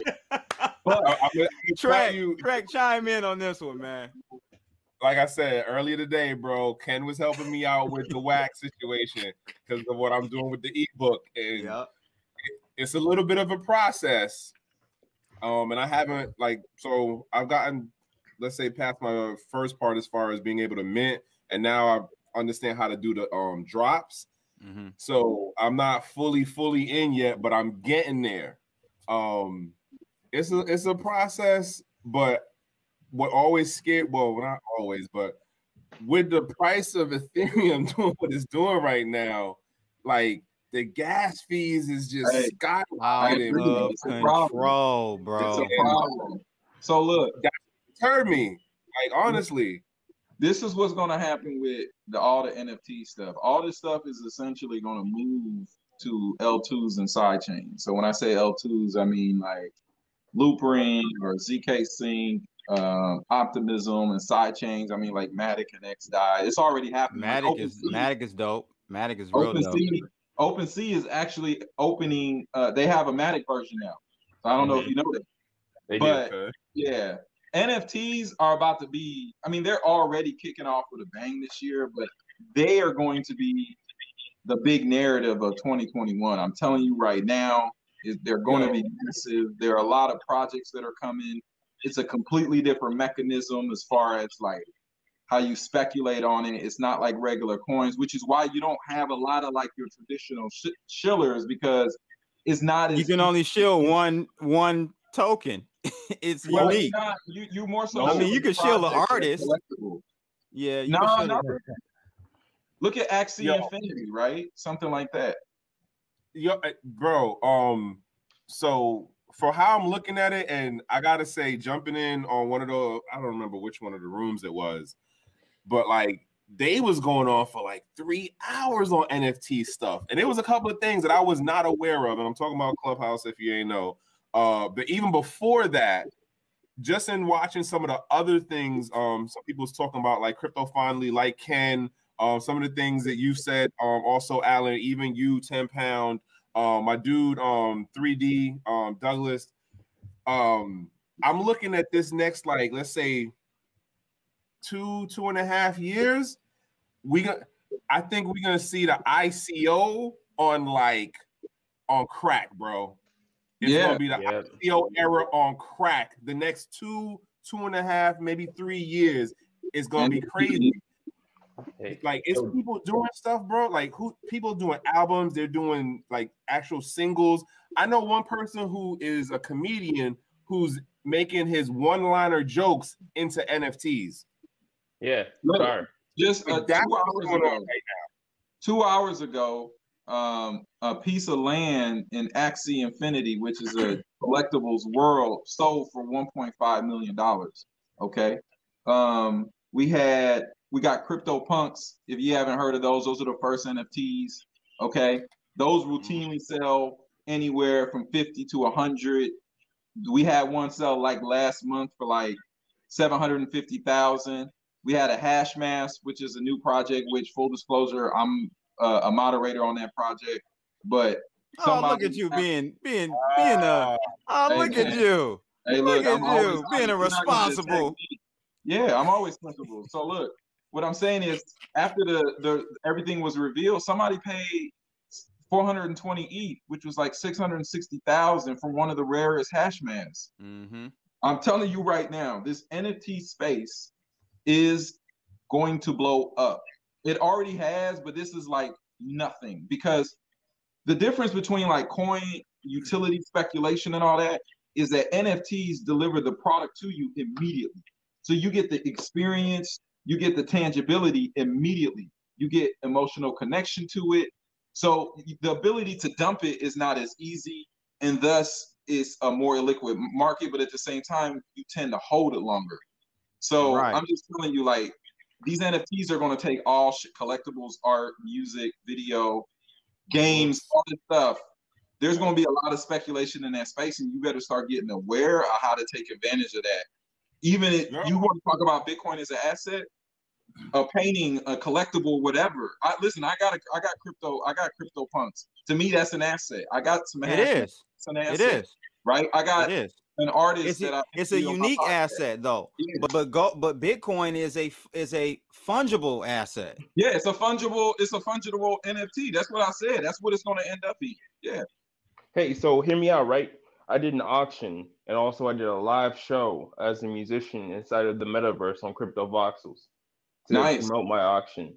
Yeah, man. And the person that won my auction kind of didn't want to pay the gas fees to redeem the NFT because the gas fees were so insane. Yeah. Bro, I put a lot of effort into that piece of work, and I was willing to ship physical product too, like posters, a mouse pad, some stickers, t-shirts, long sleeve shirts, hoodies, and all that, bro. Like, I was ready to go. And you know what? It's going to be so to that point, Alan. We're a year and a half, 2 years away from Ethereum 2.0 fully. But we don't need that. We don't need that. Okay, look, okay. So Matic is on OpenSea is on Matic right now. I understand that. So do you think that's going to be? You think that's going to really be able to bridge that gap until Ethereum 2.0 is fully? For sure. I do. Because this is the problem right now that's going on. Right now, you're onboarded to Ethereum, right? So then you got to go from Ethereum to an L2 or a sidechain. Right. But eventually not even eventually, it's already starting to happen. They're just going to take you straight to Matic. They're going to take you straight to XDAI. So they're going to take the steps out of the way to abstract away having to do all that. And then or people are just going to go straight to Wax. Hey, they might go to Wax. You're right. Or any other network. Cardano. Listen, I'm not a maximalist at all. I like Cardano. I like Polkadot. I like Cosmos. I like a lot of different projects that you can build on. I'm a builder. So does Cardano have any apps? Not yet, but they're gonna come. What the hell do you like Cardano? That's why let me tell you something. Don't short sell it. Do not. I'm actually with you. Bro, they got smart contracts. They playground for smart contracts. Yes, they already do. On Cardano, man. Yes, Marlo. Man, who are you talking about? Marlo, 10 pound. Are you talking Marlo about down the street? Man, I'm talking about what they have right now with IOHK. Yeah, IOHK. Yeah, my bad. What? Shame on y'all. What are you gonna say, King? We have to remember something in this space. Somebody got to die. Everybody can't live, right? Somebody has to die. And you think it's going to be Cardano? I'm not saying it will be, but and just to be, full disclosure, I trade Cardano. I've been in and out of Polkadot. Unicorn? What's the Unicorn thing for the DeFi network? Uniswap. Wi-Fi. Yeah. All this. So I've traded in and out of this stuff, but as far as longevity, to me, it's super speculative because are they going to beat out Ethereum in the short term? Is that what you're telling me? With all the resources that Ethereum has? Hold on, let me ask you something. Why? And when I say you, it's not even attacked on you, King. No, I know what you mean by it. It's a mentality that people have. They focus on beating, right? We talking about a pie that's about to go from like this size to like massive, right? Yeah. And this whole mentality of beating zero-sum sort of outcomes is very ridiculous to me. Right? Like we got to start thinking like this pie is going to go 100x. Okay. Mm-hmm. So Ethereum's going to play its finest place. And when Cardano does something, it's going to find its niche. Polkadot, whatever. Near, I don't even have some of these coins. My whole point is this space is going to completely blow up. We need to stop worrying about this pie like somebody got to eat all of it. You just need to. My thing is, and I see what Better Days is saying. Statements like this. Shout out to Better Days. He's a subscriber of mine. ADA is the best thing in the. You can't make these types of statements. I know you're not. I know you're not. But I see people doing this with ADA all the time. Hold on. Have you ever watched Hoskinson? Have you ever watched him talk? I met him. I met him out when I went to the you met him at some conference, but have you watched his videos? I met him and watched him. Speak. Yes. No, what I'm saying is, if you've been watching Hoskinson for the last like 9 months, he is on. He just got a regular YouTube channel. Mm-hmm. And he gets on there and he talks about what they're building, the tools, the phases, everything. They are building. Now, when I say building, is they're building infrastructure, they're building tools, they have grant programs for people to come on there. They have a bridge to convert any ERC20 into a native token on their network.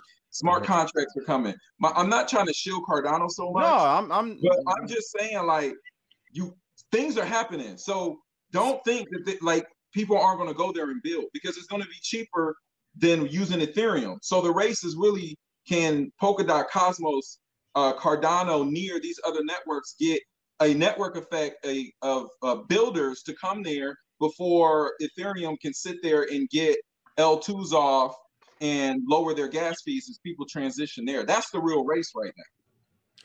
So let me answer that. So I don't think it's a zero-sum game, to be fair. Like, I don't think it's either this wins or that loses. However, majority of the people, especially right now and 2017, the 2 times where we had the most interest into cryptocurrency, are here for money. Point blank. Yes. They don't care about. They do not care about the fundamentals. I mean, this is what we do on the show. Like, this is the reason why we started our show. We wanted to talk about these news articles to say that, hey, this is FUD. These are the real fundamentals. Like, you should actually read the white paper, which how many people right now in this space have never even read the Bitcoin white paper? It's people in your comment section, I bet, talking about Dogecoin, Cardano, and everything else that's never read the white paper. So that distinction needs to be made clear, because when you are making that distinction, you're talking about investors, which is most of these people are. They're coming in as investors. No. Speculators, King. Really? Yes. Not even investors, speculators. So when you're coming into a market for that reason and for that, then the things you just said, by and large, while they should matter, they matter to people like me, they don't matter to the masses. Because if they matter to the masses, then Cardano would be it'd be killing Dogecoin right now, right?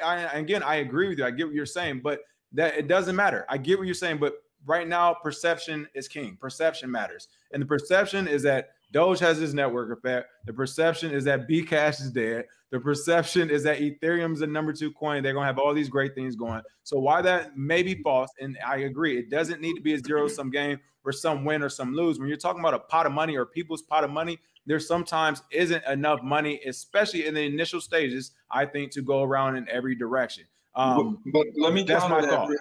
Let me counter that real quick. I look at things in a longer time horizon. You look at a coin like Litecoin, who has been around, has really listen. You can wimble me for the next 3 years. You're still going to be in the position. Okay.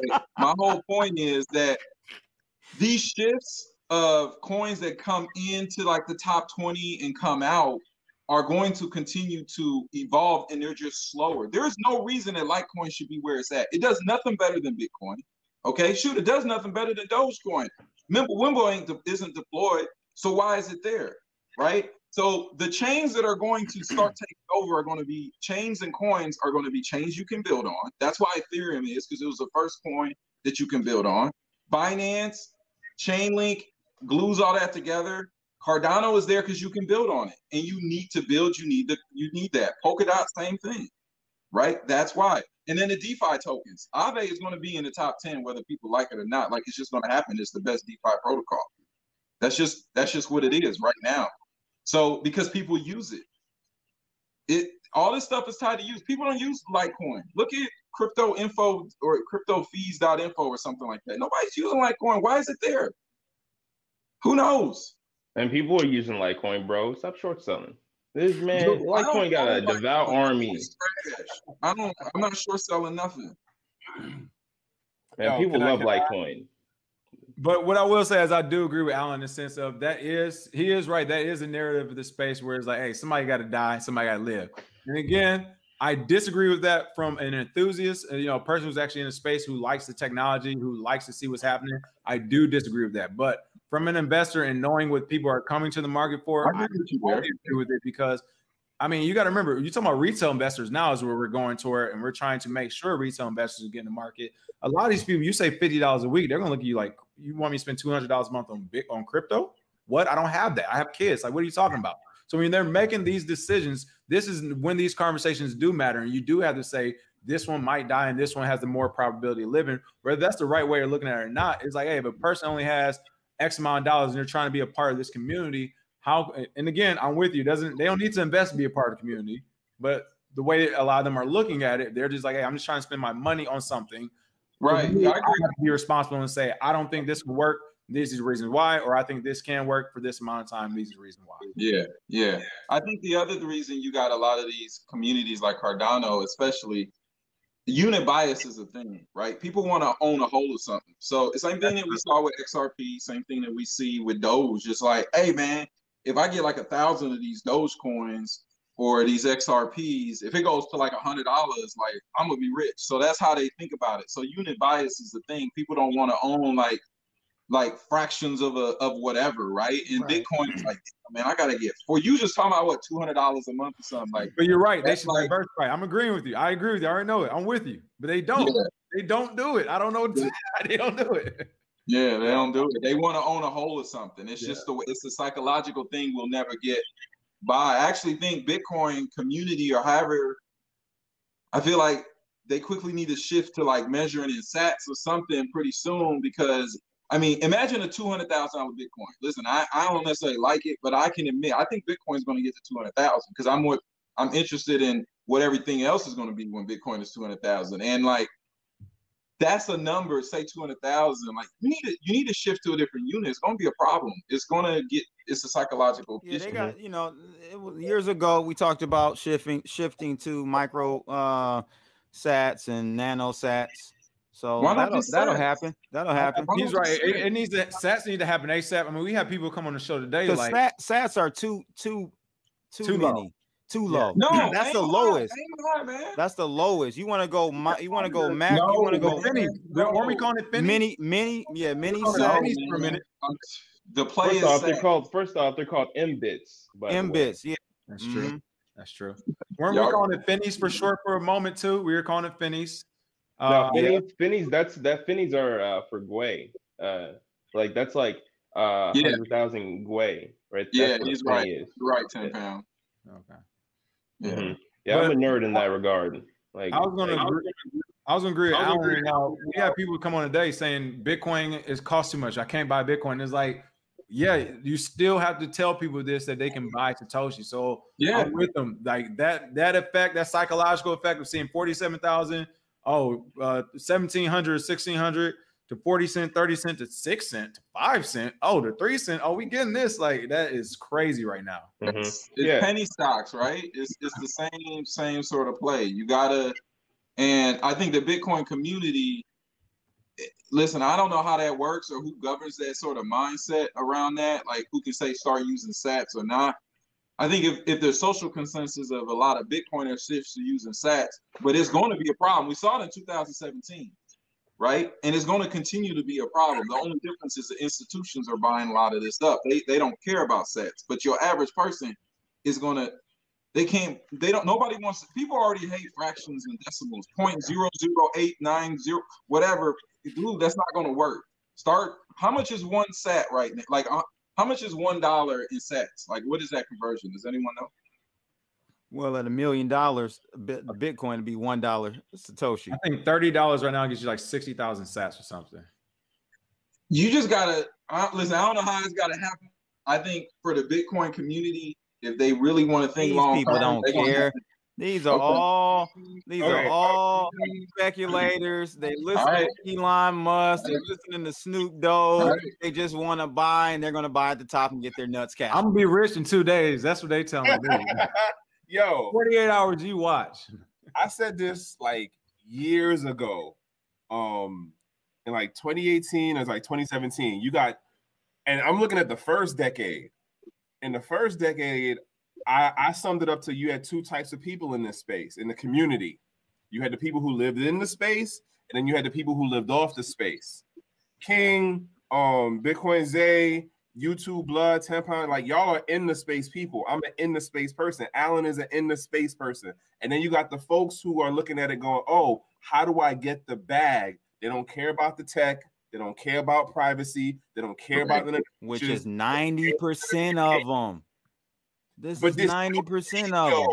This new wave, it's weird, bro. Like I feel like it's a new group coming in with a different kind of mentality. And the other part that gets me is they don't want to deal with none of the risk, none of the responsibility. I be listening to people, bro, and I'm like, yo, this is like delegated a responsibility. Like, you don't want to do none of it. You just want to get the gimme, gimme, gimme.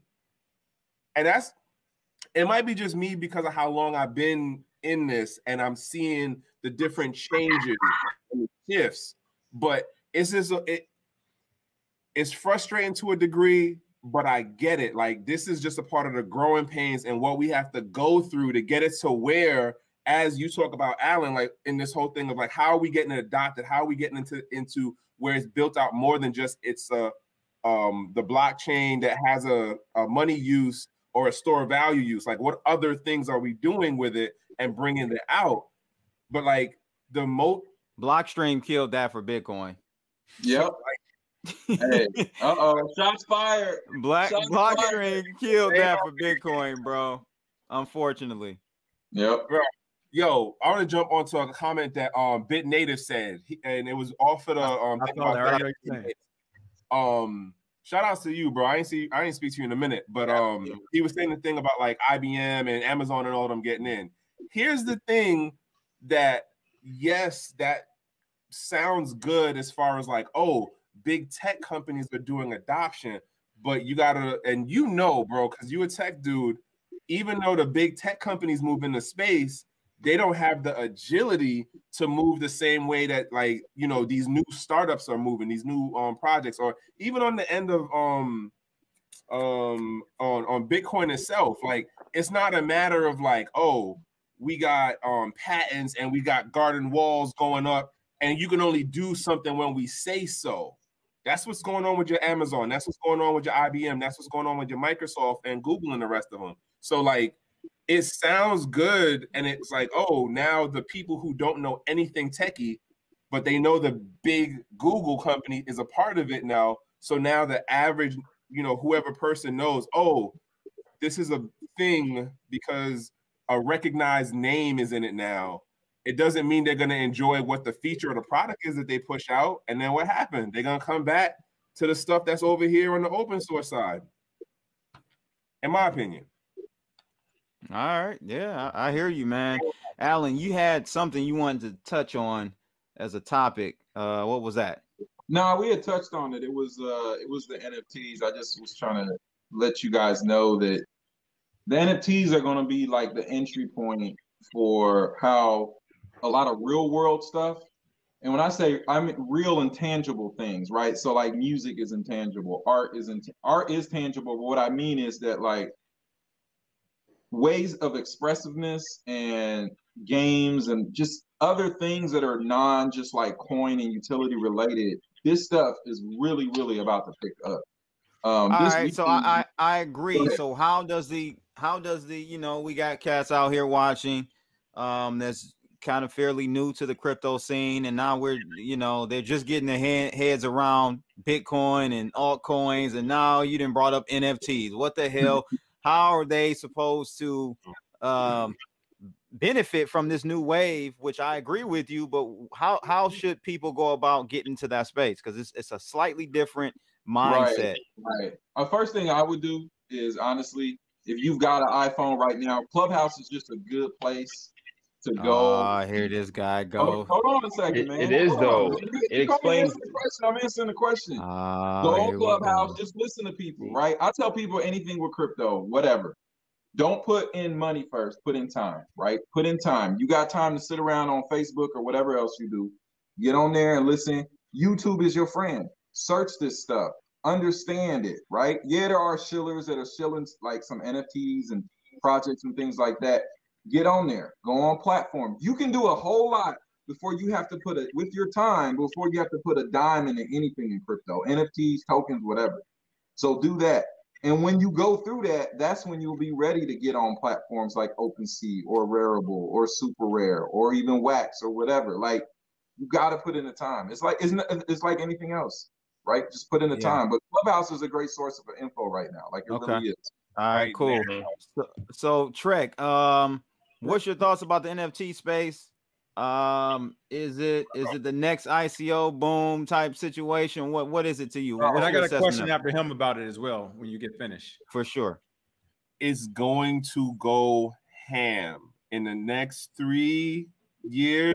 It's going to be 2016, 2017 all over again.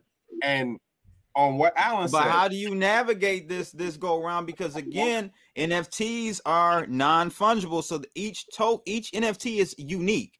It's not like I can just go blindly and just say, oh, I'm just going to buy Litecoin or Dogecoin and just hodl it and then sell it to another person in a year when it's, 100x. So I'm a piggyback on what Alan said.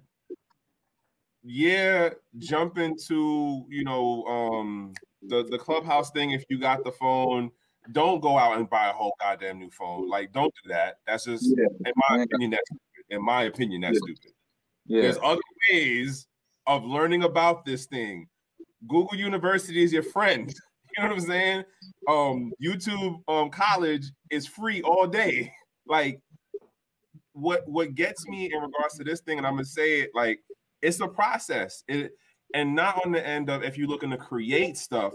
I'm just talking about understanding what are the platforms that are out there right now, and who are these like official companies like Topps and like Atari and like the NBA Top Shots and like who they're connecting with. Because this is what's going on right now. I'm gonna throw this out, but I'm not telling you to go out and go do this. Like, you already got folks working out how to do NFT yield farming. Like, that's already happening now. That's happening now. So NFT.io. That's. I'm not giving out though, but you can find stuff out. Is my point. It's like Alan said. Either you're gonna put in the time, and I'll caveat and say you're gonna either put in the money. What I kind of see going on right now is a lot of people just want the pre-packaged thing to get the gain, but they don't want to do X amount of the work for it. And if it's not a convenient way of understanding it or being able to do it, they just I'm gonna just go to the next easy. Let me say one thing to that though. NFTs are actually easier to understand. And here's an example. NFTs, let's just say it's a set of collectibles, or we'll put art to the side because I've got some art too. But let's take a set of collectibles. Let's take like you look at like CryptoPunks, these hash masks that just came out, Axie Infinity. These are like the popular Joy Worlds, Avastars. You got like a certain number, right? And the same thing about all of these is like these certain numbers, it's always a fixed amount or this amount, like a coin comes out. They got these set of traits. Some have this trait is more rare, this one's less rare, whatever, right? So really immediately you get that it's really some sort of like a game, like a collector's game. So think about Beanie Baby baseball cards, right? So let's just do basketball cards. There weren't as many Jordans in a set as there were I can't even Mark Elo or whatever cards, right? There was always not as many Jordan cards because they were rarer. It's the same thing.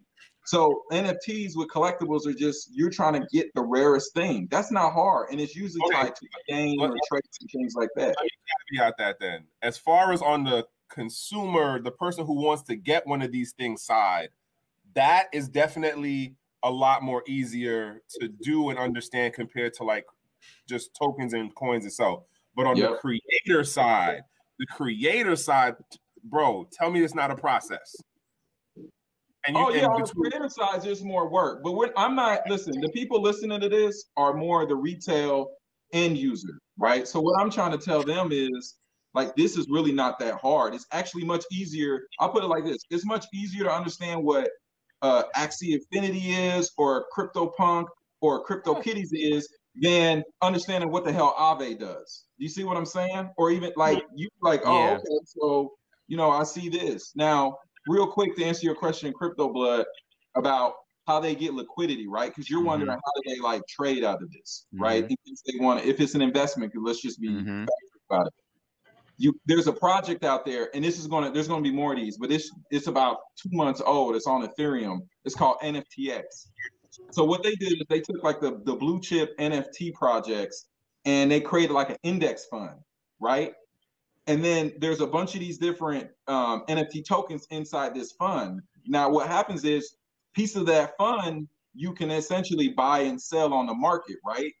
But if you have a piece of let's just say there's 10 pieces of something in one of these funds, right?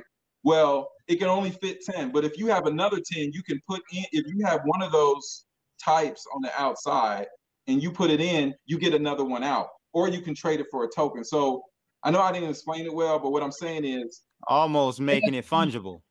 That's what I'm saying. So an NFT index fund makes it liquid in a way, right? It's that, so you're going to see that really blow up. To offer that. Now, Lenny Kravitz, you got anything over here you want to add in? Well, hear me out, right? There's multiple layers to this, right? It depends on how like technical you want to get, but there's a way to make a fungible layer inside of non-fungible tokens. And it comes down to like fully understanding the space. But for the most part, creators, all they have to do if they really want to get started is just go to OpenSea and do a gasless deployment. Like literally just upload their audio or upload their visuals into OpenSea and just, you know, have at it. Like it's literally not that complicated on the surface if you don't want to care about the complications of other people buying your token after you've deployed it, right? So it just ultimately depends on what's right for the creator.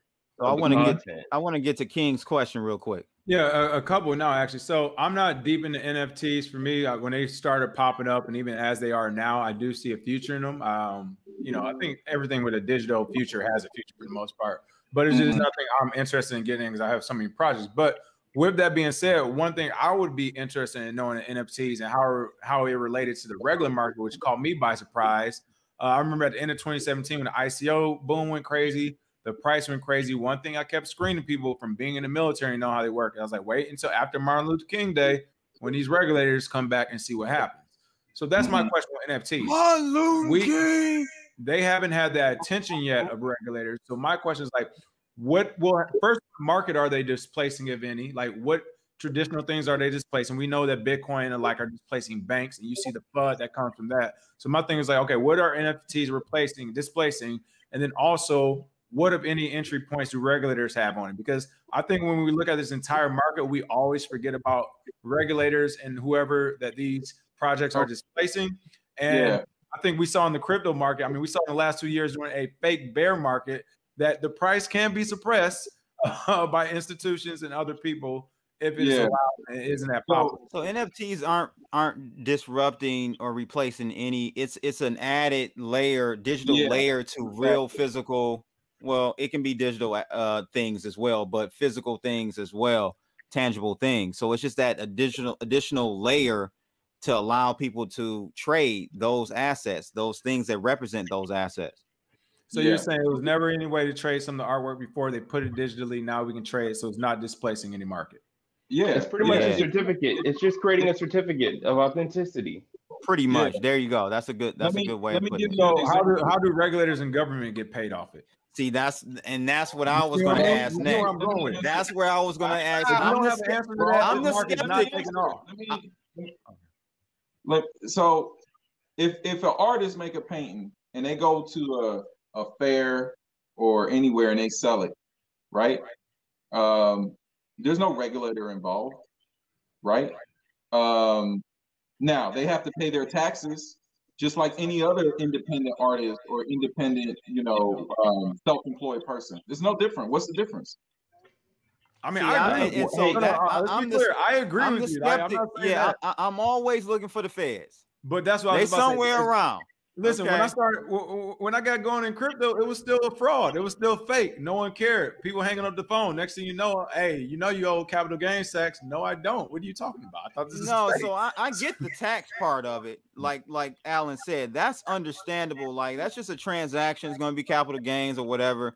That's fine. But my question, Alan, is what does a regulatory environment look like for NFTs? Because if it takes over how an ICO market does, like you all say, hey, this is going to be bigger than an ICO market, or they're coming in. They're going to come get their money. They're coming in. What the market looks like. Where's all the regulators for an art place, right? Like if someone sits at home, makes a bunch of paintings, and goes to some fair or you know, Celebs. It's not a multi-billion-dollar project though. Celebs. You don't have a multi-billion-dollar industry around it when you do that. I mean, I understand that. To me, it's a taxes question, not a regulatory question. I hear you. Okay, maybe, maybe you're right. That's how I look at it. Taxes, huh? Like not really, Trekk. Those are two separate things. Here's why I'm gonna say it is because of how this technology is working right now, right? And then we could argue, well, not argue, but we could go into about how the marketplaces work, right? It's literally just me going on the website, looking what you got. Oh, all right, boom, I'm gonna connect my wallet in, buy it, boom, you get your thing. I go about, like, the marketplaces so far work like decentralized exchanges.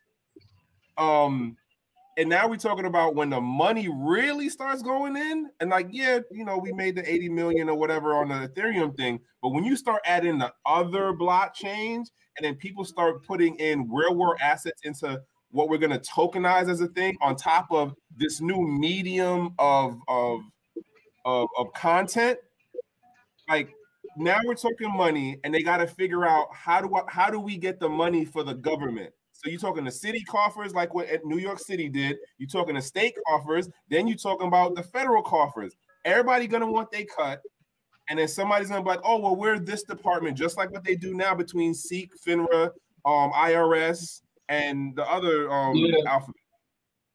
Like everybody gonna agree with you, but this is taxes, man. I don't know how a regulator is gonna come tell an artist who's most of these artists. Here's an example. I interview on my podcast a young lady from South Africa. I got a question. Let me just really interject. Do you think they're gonna have a KYC? That's what I'm typing right now. Money laundering, baby. Yeah, KYC type of situation. You gotta be a qualified NFT investor. You know, they're gonna make some shit. Somebody gonna do it. So Nifty Gateway gonna do it maybe for those set of artists, but it's not gonna be a requirement. Come on, man.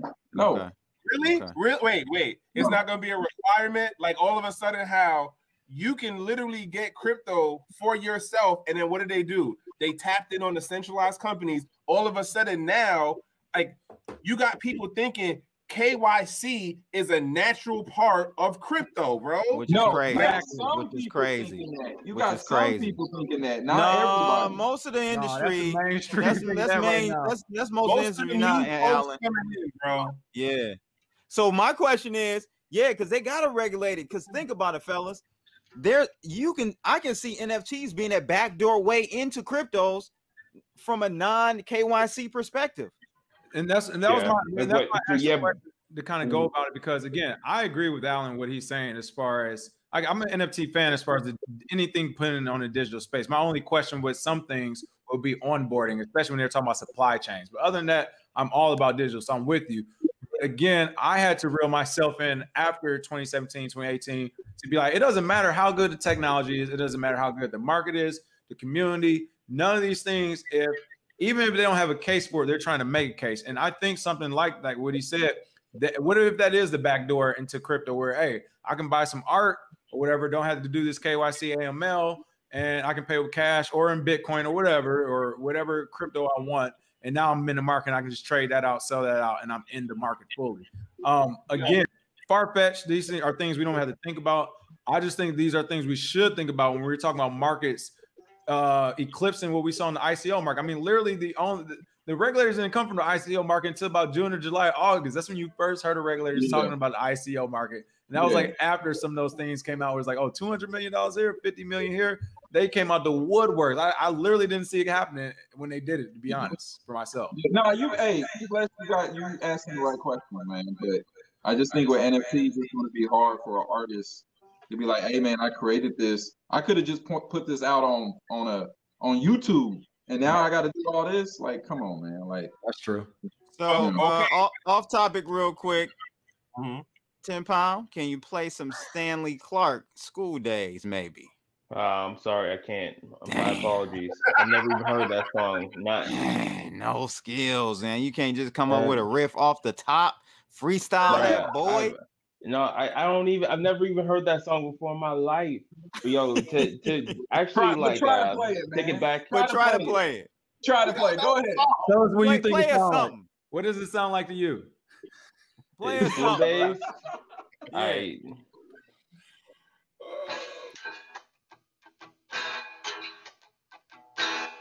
Somebody I'm turn back this in into an school. NFT. Yeah. Hey, I'm turn back this in into school. an NFT. Yeah. Yo, but no, seriously though, hear me out. All right, hear me out.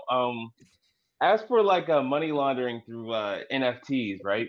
I think that's a serious subject to be had, especially through like what Flow Protocol is doing with this whole NBA Top Shots stuff. You know, like you got all these speculators like just bidding up these moments, these iconic moments in sports history, and it's insane, right? It's like, what's the real motive behind it? Hold Like, on. What do you mean? It's a collectible. Listen. Yeah. I get that. think I get NBA that. Top Shop is dumb, but it's a collectible. It is a collectible. Hold on, okay. For sure. But people aren't just using blockchain for this; they're also tapping into it with their credit card, right?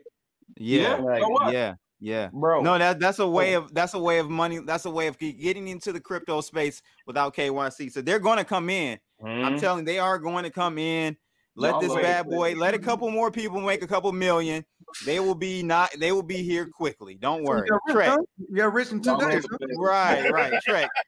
I'll add it. What you got to say, man? So, with what you said about the money laundering part, I can see that, but I could also see it. All right. So, think about how China has their thing about capital flight, and like X amount of the African countries have things about capital flight too.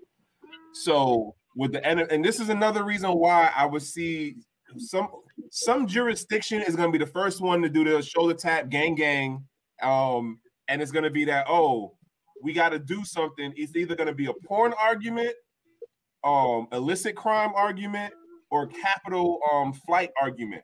One of those three things is going to be is going to be the gateway to be like, oh, we need to do some kind of regulation. How are they going to actually like choke or throttle the actual market platforms? I don't know that part, but considering that they are actually companies and they are actually in a place, somebody going to get tapped at some point, and it's going to be like, oh, you need to stop that person from creating. Oh, you need to stop that person from being able to buy. Like that's kind of, it might be a down the road situation, but once the money really starts moving, it's eventual. Yeah. It's eventually. If anything, again, it wouldn't make sense, like you said, Alan. It wouldn't even make sense for them to go after that because the artists themselves would be like, well, we're just not going to use these platforms. But I did say in the sense of like none of their moves are making sense. Our government just want money though, so I don't know.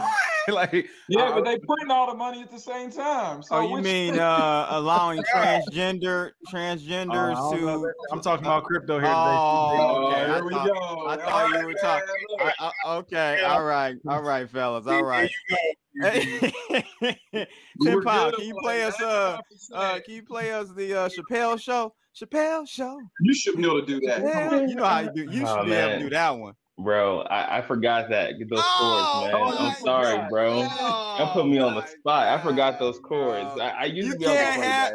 You can't have a guitar in your hand and not think you're gonna get put on the spot. I'm gonna put this away, bro. That's y'all doing the most. Oh my days. Oh man.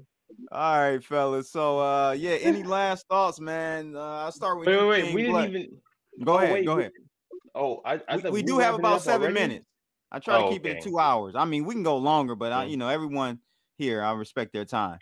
I get that. I mean, we were about to touch base on the Harvard astronomer. Oh, yeah. That can we touch on that for real quick? Did anyone read? Did anyone look into that?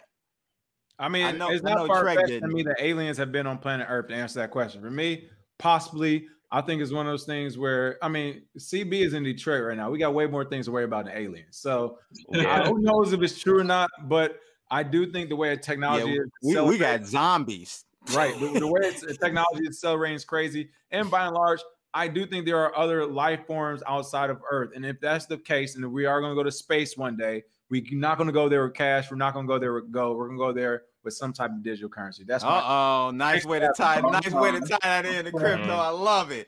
He's right. I love it. So we're talking about this Harvard professor. This is kind of off the crypto path here, ladies and gents. But this how do you pronounce this? Oumuamua? I don't know how you pronounce this object that's been flying around in the solar system. And this guy is basically saying it can't be just an object because it sped up after it swung around the sun.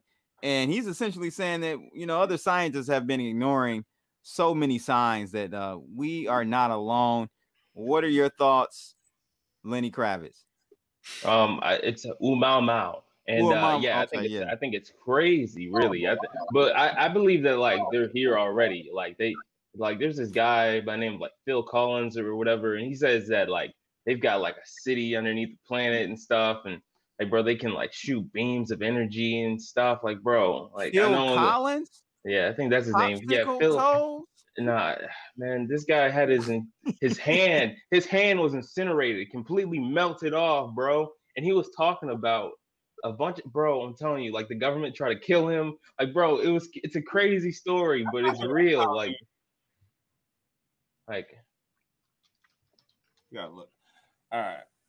I don't know why. I'm thinking of Phil Collins as like the artist person, but I might be confusing. That's what I'm saying. Ain't that Popsicle Toes? Phil Collins? Filling in the air? No, that's filling in the air. The tiger filling in the air. Toes is whatever. Okay.